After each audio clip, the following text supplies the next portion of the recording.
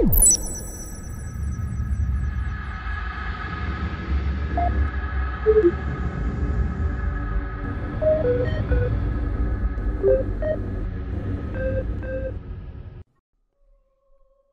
Age of Myth had been long, and many had prospered.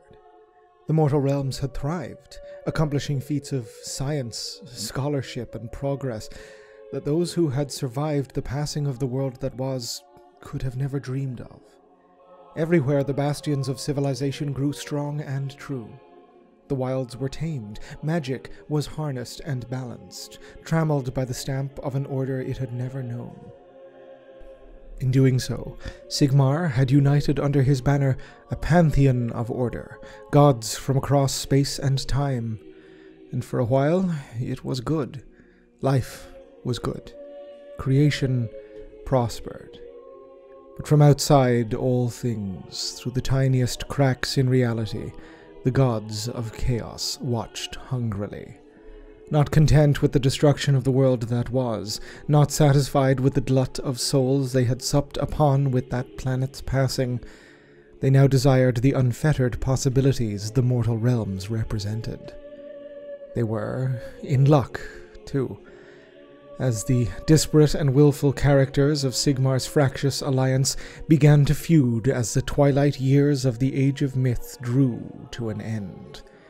They began to pursue their own paths, to strike out upon themselves, for gods are willful beings. The Dark Pantheon was patient, but their time was at hand. Know then that these are my further dreams, torments of the night hours I must pen for the sake of simply prying them from my subconscious, that herein lies the tale of the end of the Age of Myth, and the ascendancy of the Age of Chaos. In the space beyond space, in time beyond time, in the nothing yet everything places where reality boiled liquid in tempestuous magical currents, the dark gods of chaos had not been idle. In the realm spheres they saw opportunity for dominion undreamed, and eagerly did they covet them. Unlike the world that was, whose sundered polar regions allowed the influences of the dark gods to pour into that planet, the realms represented no such easy access. So, with the patience only a deity could muster, they inveigled their tendrils into the realm spheres through the tiniest cracks in the scheme.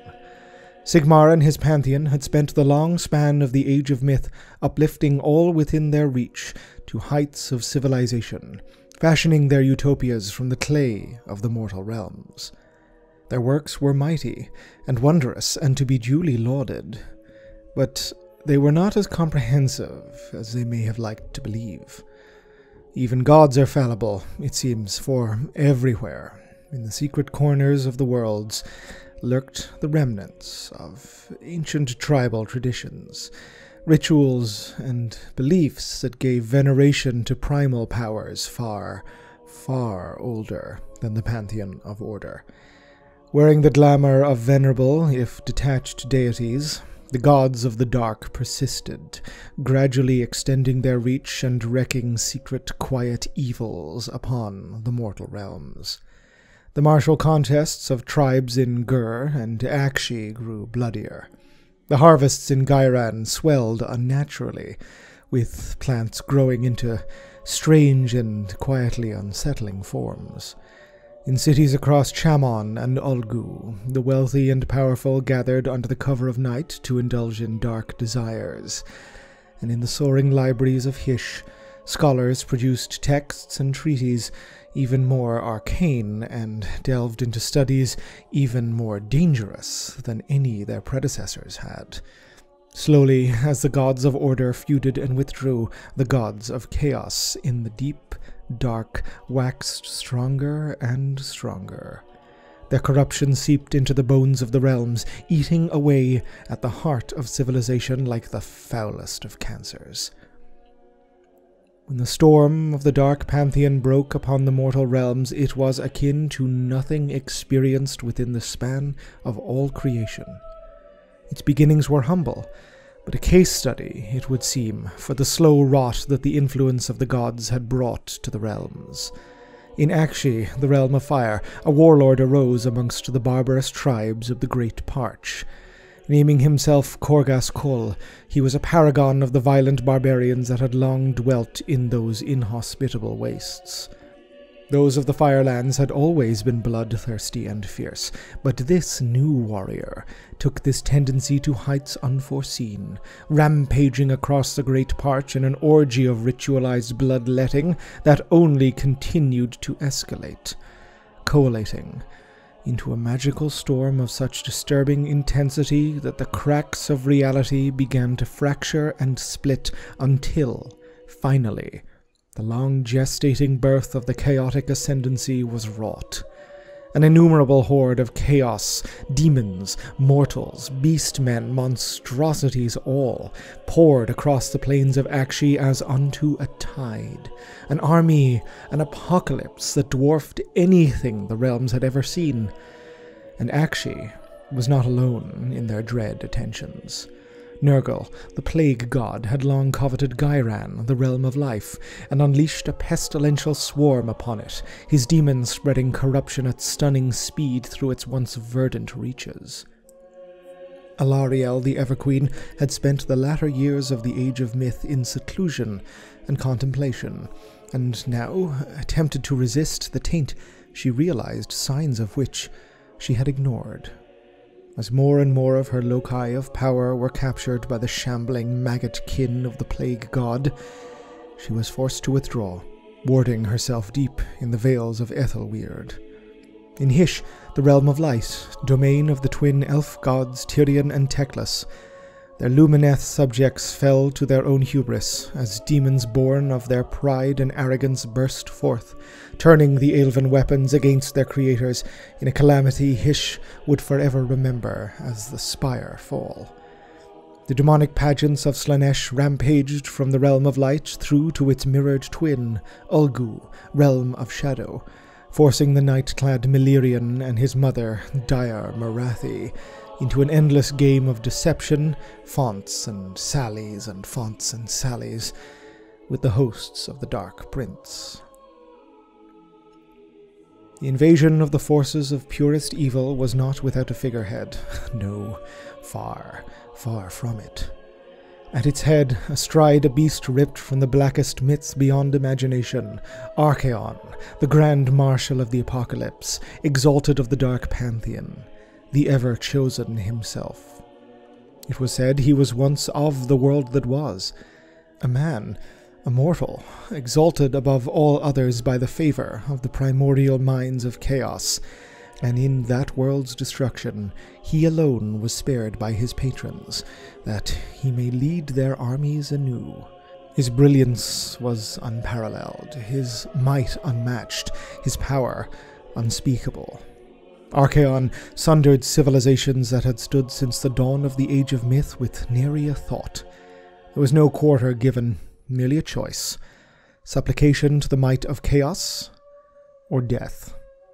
Countless millions pledged themselves to the Dark Pantheon that their lives may be spared, or eagerly damned their souls for an eternity for the sake of the promise of power. The kingdoms of elves, men, and dwarden fell as wheat before the scythe. The work of the Pantheon of Order was rendered to dust before the unstoppable tide of the Ever-Chosen's hordes. Everywhere Sigmar saw his allies fall, or retreat, or vanish from his side, those previously thought loyal to him turning inward to protect what little of their realms they could retain. The fragility of the Pantheon of Order was known to Archaon, and he had been well informed by sundry spies and demonic whispers that the cracks needed only to be manipulated before they broke completely. The Ever-Chosen personally led an invasion of Shyish, the realm of death, fully clad in the knowledge that Sigmar and Nagash were tenuous partners at best. He wagered that the God King would not risk the forces of Azir to come to the aid of the dead. In this, he was perfectly correct. Sigmar was nowhere in sight, and the forces of despair and ruin brought untold destruction to the afterlives of Shyish. While Nagash was ultimately able to drive the Chaos armies from his kingdom, it came at a steep cost, both to his own resources and power, and to his respect for Sigmar. The resentment the great necromancer felt exacerbated old suspicions about the value that the God King placed on their alliance, and upon his works, festering into a burning hatred that Nagash began to see as utter betrayal. In truth, Sigmar had found his army stretched impossibly thin, in a desperate attempt to hold whatever bastions of civilization he yet could. Crucial to this was his own realm of Azir, but even more so were the All Points. The bridge to everywhere and all-wheres. The All Points was the nexus of realities that formed the fulcrum of the mortal realms. While most realm gates will serve to connect one realm to another, from the All Points it is possible to traverse the span of each and every realm instantly. It was, and is, the single most important place within the totality of creation, and they who held it could hold reality within their grasp. For the long years of the Age of Myth, the All Points had been a font from which all learning and progress had flowed, the means by which Sigmar's pantheon had spread order throughout the newborn realms. Now, with the hordes of the dark gods rampaging across each and every one of these realities, the All Points had become the focal point for Order's desperate resistance. From there, the frantic alliance could redistribute its beleaguered armies to rapidly counter chaos incursions in any realm they needed, even as all of them cried out for aid. Sigmar's Azirites, led by the God King himself, held back a chaos siege of the All Points, waiting day after day for aid from the Shaiish archway that led to the Realm of Death. But only for the great necromancer's promised reinforcements to turn upon the hapless defenders in a gory display of petty retribution. While it was repulsed, Sigmar flew into a rage he had not felt since the death of the world that was, thundering out of the All Points despite the pleas of his mortal generals, cutting a swathe through Shaiish in a forlorn attempt to exact retribution upon his erstwhile ally. Seeing the ruination of the Pantheon of Order finally complete, Archaon baited Sigmar by gathering his forces in numbers previously not seen, rallying in the endless fire plains of Akshi in a brazen concentration of military might. The Everchosen was gambling that the enraged God King could not resist so obvious a target, and to the despair of ages to come, he was perfectly correct. The grand alliance of order that Sigmar led to what became known as the Battle of the Burning Skies was grand indeed. Serried ranks of Azirites marched in step with batteries of Dwarden war engines, clans of bellicose Uruks, hosts of the living dead, elven archers, and creatures far stranger than any mortal eyes had laid sight upon in centuries. It was an army to shake the foundations of the realms, yet arrayed before it was one greater still. The hordes of the apocalypse incarnate, the promised doom of chaos eternal. Archaon led at the fore, surrounded by his elite Varan guard, and flanked by the greater demons of all 5 chaos gods. Angrath, exhorted of Cohorn, Ciathanus, a lord of change, Luxius, high keeper of Slaaneash's secrets, Feculox, Blightmaster, and an avatar incarnate of the great horned rat. No possible quarter could be given, and none was asked for. The battle that was joined sundered the very earth and cleaved the sky, for Sigmar wore a crown of thunderheads and smote the enemies of order with the rage of a world-ending storm. Entire legions of the foe, demonic and mortal alike, were swept from their feet and pulverized beneath the frenzied destruction of the God King. 7 times he threw back the chaos charge, 7 times he led his own, an avatar of violence and righteous justice, standing colossal against the hordes of madness. One by one the demonic tetrarchs he felled. For all their monstrous power and warped pride, these paragons of deities most wicked, tasted realm death at the hands of Sigmar and his mighty hammer, Gal Maraz. Yet there remained one more, potent beyond even the might of a greater demon, and he had yet to make his move. Sigmar knew his chance had arrived when he saw the wings of Dorgar, steed of the apocalypse, darken the sky to bring forth Archaon Ever-Chosen. Sigmar also knew that though he divine and his foe nominally mortal, the sword of the Grand Marshal, the Slayer of Kings, cared not if it carved man-flesh or god-stuff. It was just as lethal to both. Best, perhaps, then, to stay out of range of such a blade. Thinking his next move cunning, the God King wound up his arm, and with a single movement, damned himself and all reality. Gal Maraz flew straight and true. Its passage broke the barrier of sound. Its path blasted through all that stood in its way. It clove a course through the lost and the damned, straight towards Archaon's three-eyed helmet, and then, right before the moment of impact, it vanished. The Ever-Chosen's glamour was revealed, and his laughter boomed across the battlefield for all to hear.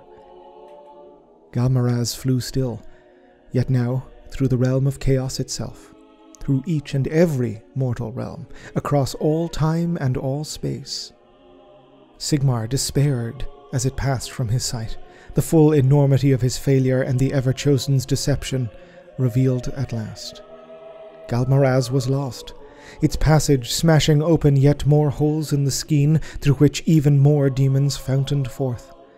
Without his hammer, that which had been with him since his mortal existence, Sigmar found his power waning, and the victory of the Ever-Chosen spurred his hordes into a frenzy of unrestrained violence as they spied total victory closing in.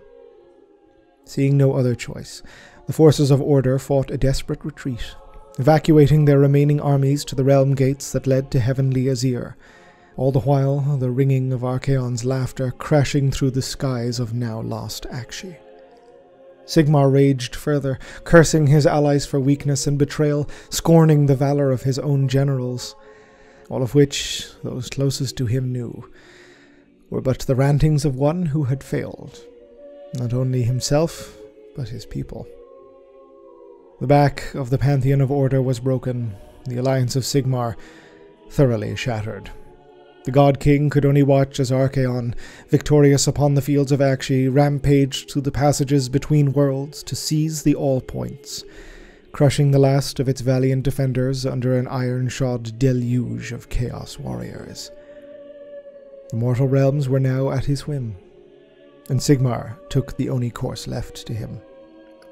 He sealed each and every realm gate that led to Azir, closing his celestial kingdom off from all others utterly. Order had fallen, and all reality shook to the howling of the thirsting gods. The Age of Chaos began as it would continue, in fire, bloodshed, and cruel oppression. The dominion of the dark gods was total.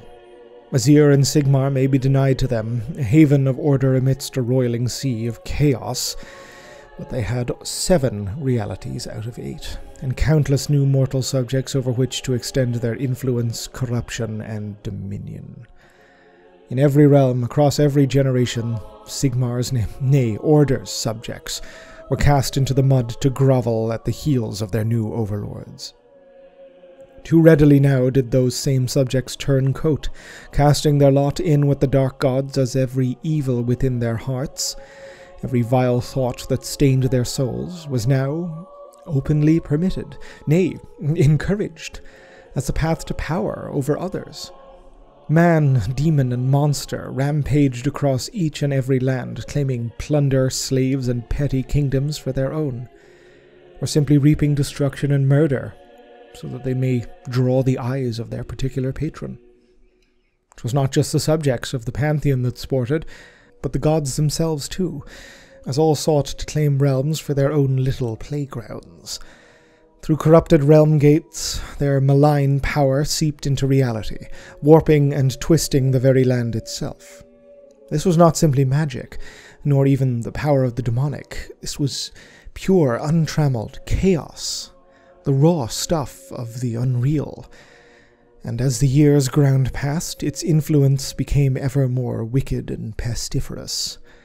The domains of mortals began to take on the appearance of the hellish netherworlds of dimensions undreamed of, even more surreal, ever more dangerous.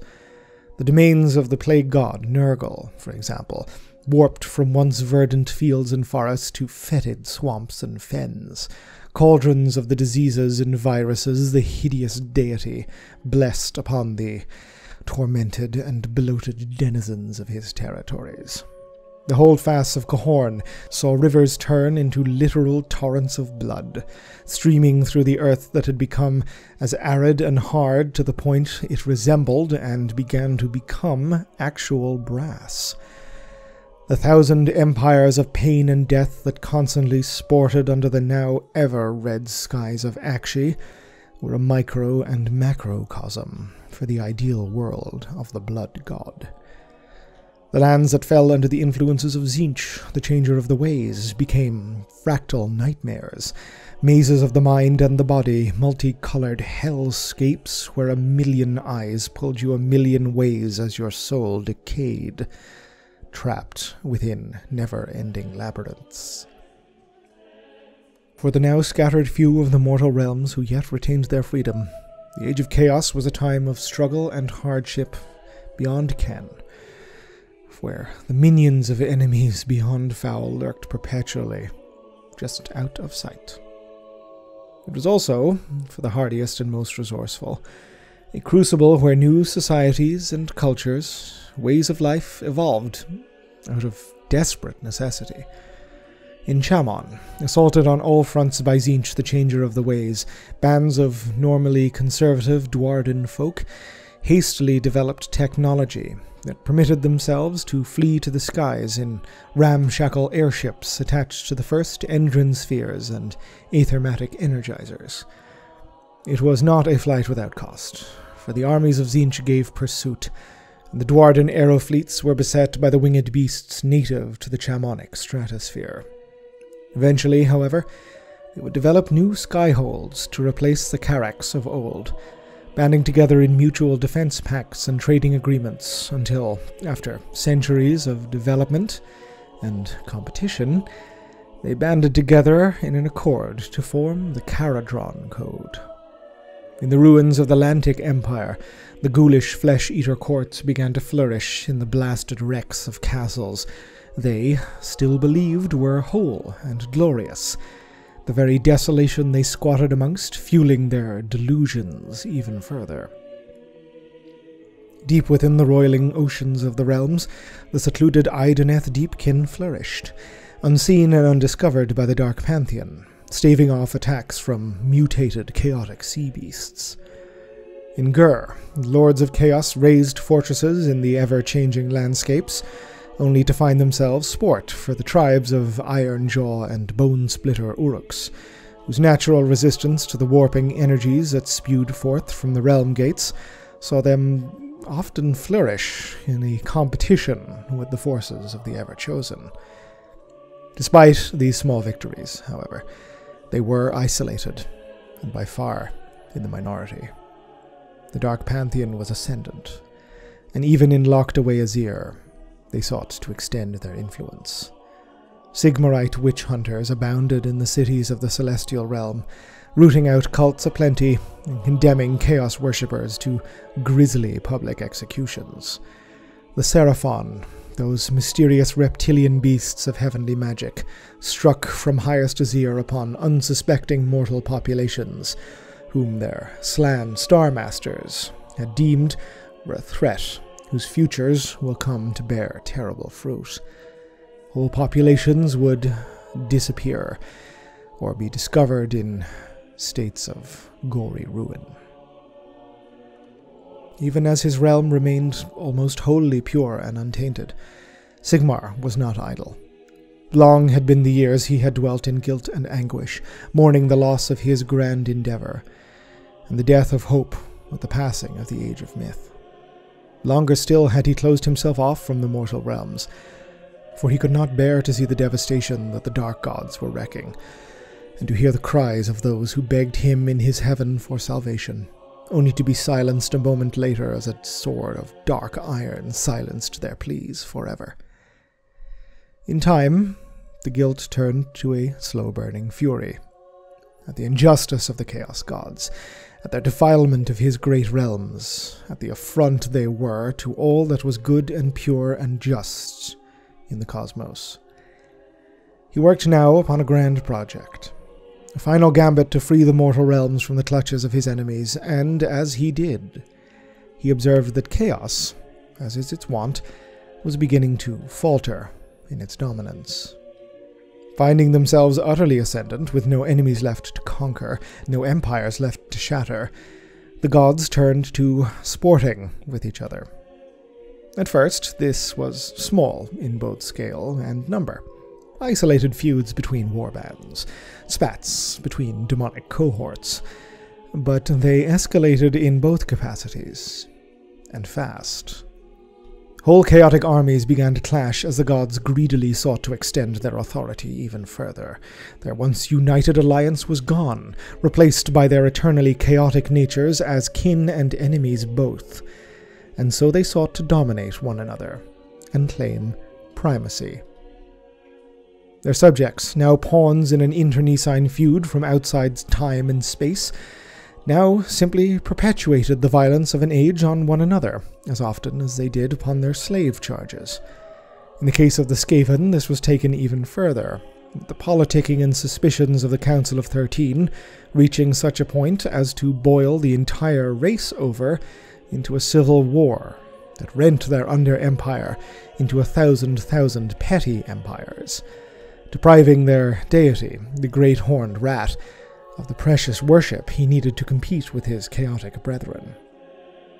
Of all the pantheon, it was Cahorn, the blood god, who waxed strongest, and proved the most bellicose, his desire for more death and more bloodletting leading to more carnage and slaughter, all through which he swelled with monstrous power. In the realm of chaos itself, his blood legions despoiled the Garden of Nurgle, smashed the Crystal Maze, and threw down the Pleasure Palace. As his fellow gods rallied their own forces to combat their kinsmen, Sigmar realized that there had never been a more opportune time, nor such a moment of dire peril. For should one of the Chaos Gods ever succeed in becoming the victor of the great game they all played, creation itself was at risk. In a mythic resonance with the Battle of the Burning Skies, Sigmar cast forth a weapon, his finest creation, his last hope. But it was not his lost hammer. Arriving upon the storm itself, a typhoon of heavenly magic that shook the mortal realms with its crashing peals, his greatest warriors were unleashed, the Stormcast Eternals. The Age of Chaos came to a close with the booming of the God King's thunder and the clash of a Zerite hammer upon shield. The dark gods would tremble, for they beheld the beginning of the Age of Sigmar. Until such a time as I may be granted further visions of such nature. Ave Imperator. Gloria. In excelsis terra. This video and this channel were made possible thanks to the very kind donations and support from my Patreon subscribers. If you'd like to help support the channel, head on over to patreon.com/Oculus Imperia. If you'd like to receive more updates about the channel and any future videos, you can contact me or follow me on Twitter @Oculus Imperia. Otherwise, please like, subscribe, comment, let me know your feedback, and as ever, thank you very much for watching.